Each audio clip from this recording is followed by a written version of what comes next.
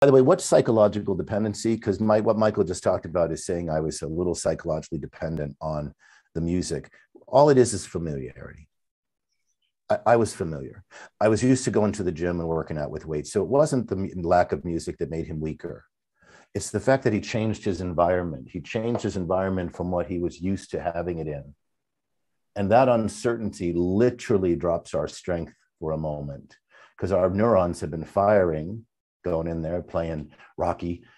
Michael's playing the soundtrack to Rocky, getting all pumped up. I'm playing country music, all of this. And when I stop the music, my brain says, this is not what I usually do. I'm having a moment. I'm having to figure out how to get positive over here. So it wasn't the music or the lack of music. It was the change and uncertainty that left your brain saying, I actually am not familiar with this environment.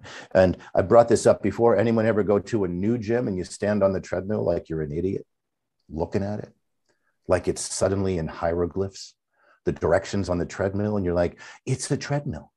Give or take, they're all about the same. But we get on that treadmill, and I kind of stare at it for a minute, and I think, what have I been on? 12,000 treadmills in my life?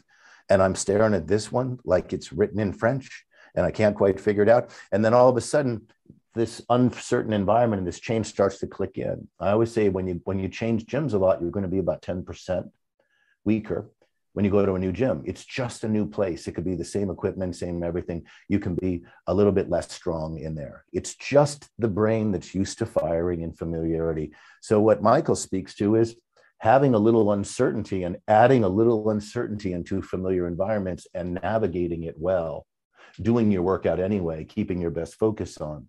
It actually builds confidence. It actually increases strength neurologically, physiologically.